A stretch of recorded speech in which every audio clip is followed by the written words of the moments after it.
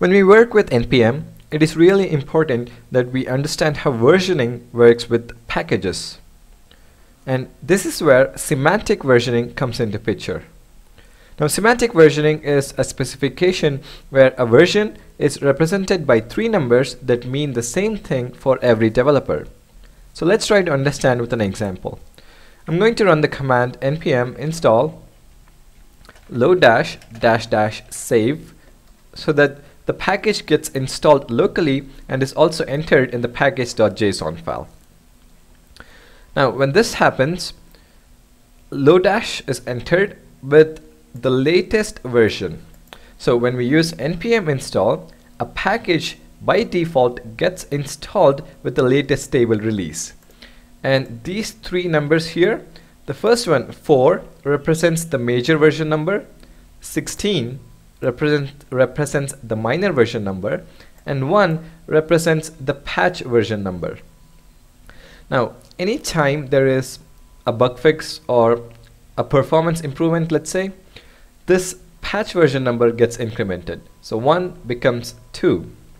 And minor version number gets incremented when there is a new feature, but that feature is not going to break any existing functionality. So 1.6 might become 1.7, or it might even become 2.0, and so on. And finally, we have the major version number.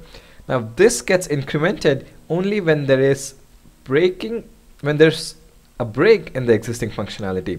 For example, Angular 1 to Angular 2. So there were many changes that broke the existing functionality, so the major version number gets updated.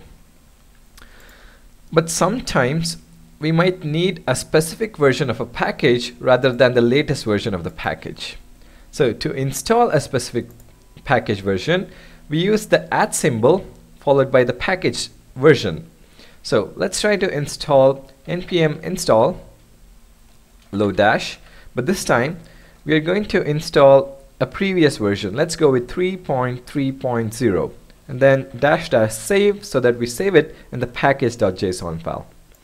So when I run this, it's going to install --, at the specified version, so 3.3.0. And if you have a look at the package.json file, it gets updated to the version that we installed it. Now, sometimes we might also want to restrict to the minor version number. For example, let's go with, alright, I need major version of 4 and I need a minor version of, let's go with 1.4, but the patch version, I need the latest.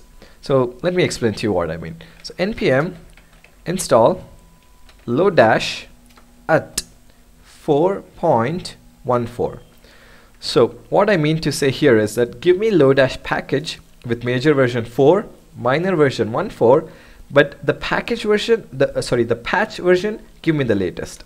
So when I run this command, and I needed to use --save, so let me also do that again.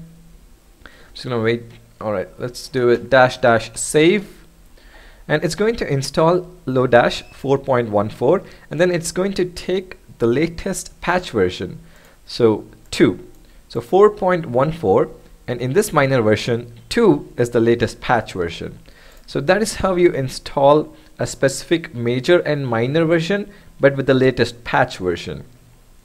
And finally, we can also specify just the major version. So give me the latest package of --, with the major version of 4.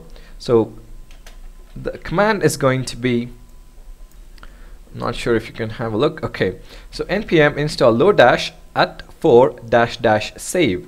So when I run this command, it's going to install the latest major version of 4 of --. So 4.14.2 gets changed to 4.16.1. So in major version 4, this is the latest version of minor and patch. And that is how you install specific versions of npm packages.